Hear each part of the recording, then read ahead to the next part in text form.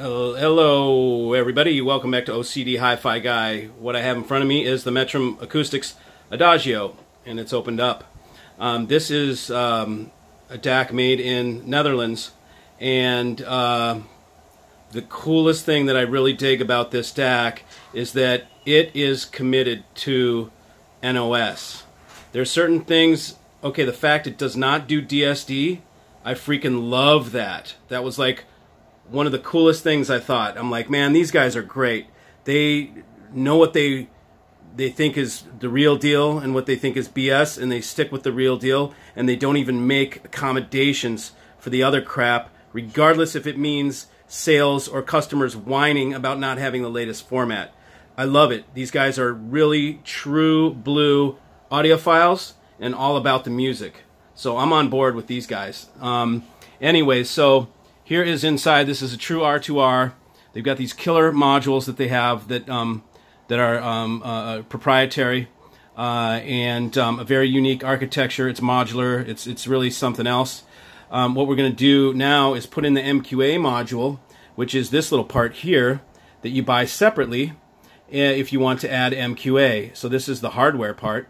And you get it, you know, as good as it can be, evidently. And I don't even know what MQA sounds like, so tonight we'll listen to that and see how good it is. So it's really cool, actually. You come down to the board here. This is the digital board, like the input with there's the USB input. And who did those? Well, we won't say anything about that. Sorry, Anjo.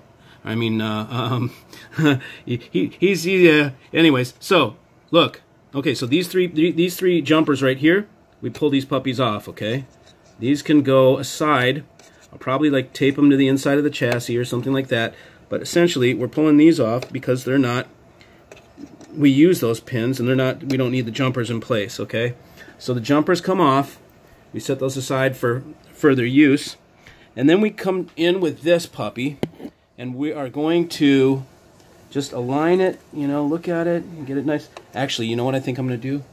Check this out. This stuff is bad to the bone. Okay, this is not audiophile BS. This is Stabilant 22. This is stuff used by NASA and avionics companies that, I mean, look, they put them on the back of the avionics instrumentation. Clearly, that's important back there because it saves lives. You know, you're going to crash the plane if they mess up. So it probably works pretty well.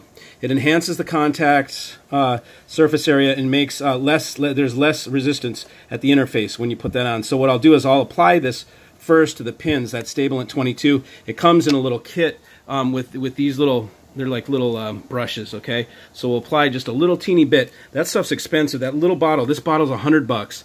And it's like, I don't know what it is, like how many milliliters, I can't tell. Anyways, you'll find it. It's full strength. That's this full strength. And you can dilute it with alcohol if you want to make a lighter mix.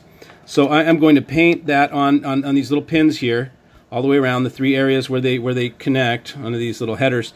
And then I'll press this down into place. And then we will have MQA available to us on the Adagio. And maybe I'll talk about it a little later. We'll do a video or something as we listen and see what we think. But this is the Metrum Acoustics Adagio, true R2R, ladder type DAC, NOS to the core. You can't change that. This is NOS no matter what. You're not changing any filters or doing anything because there's no filters on here. That's kind of cool. And no DSD. That's just the best. But it's weird that, you know, I guess the MQA module was a little tip of the hat to people that want, you know, formats or whatever. But it's a good way for me to try because I have not wanted to try it up until now. And now I'll get a chance to. All right, so that is for the Metrum. That's it for Metrum Acoustics and for our MQA module modification. It's that simple. You can do it yourself if you have one of these. And that's it. We'll talk to you guys later. See ya.